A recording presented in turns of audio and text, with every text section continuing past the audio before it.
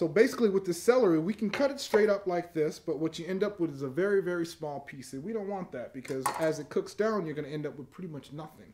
So we're going to do a bias cut or an Asian cut, which means we just turn the celery kind of at an angle, and we're actually going to slice up it and away from it. As I'm slicing, as you notice, my motion is pretty much just a rocking motion. That's pretty much all I'm doing. And as I'm cutting, I'm walking my fingers backwards. So I end up with a nice, uniform celery piece. All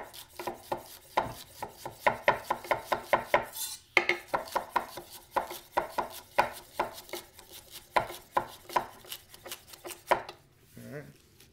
There you have it, your celery.